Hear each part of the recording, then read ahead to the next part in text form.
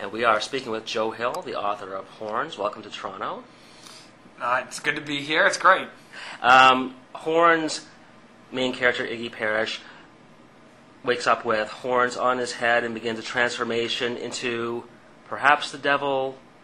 Who knows? What is the figure of the devil in your fiction, and how does he act as a catalyst for both Iggy and the people around him? What does he bring out of others? Well, so the story of Horns really is, as you said, it begins with Ig Perrish waking up one morning after being out all night drunk and raving and cursing God, and he looks in the mirror and he sees he has this pair of horns growing from his head. And you know when you're growing a pair of horns after a night of partying, you had too much fun the night before.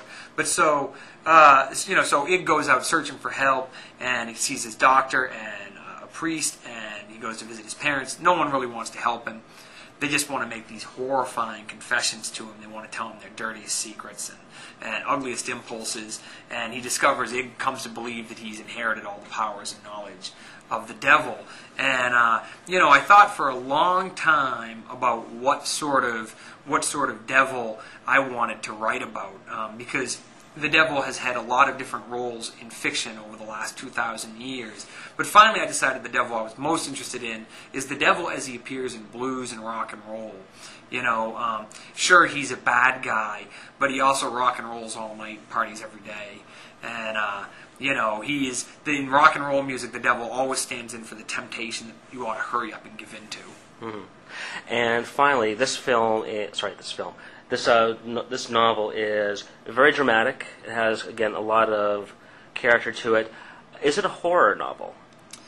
I think it is. I think it is a horror novel, very much. But it's a little bit of when people think about horror today, I think the first thing they imagine is the half-naked teenagers hanging from a meat hook.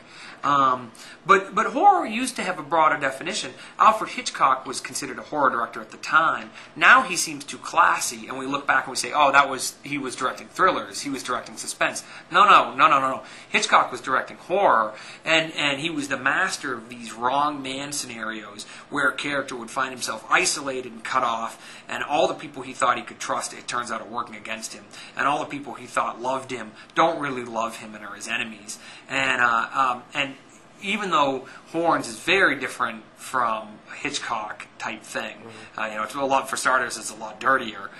It is still basically the classic Hitchcockian wrong man scenario, and that is that I think that people feel tremendous sympathy and really lock into a character facing that kind of trouble and relate to them. And I think that all horror comes from sympathy. So Horns is definitely a horror novel. Thank you very much. Thanks.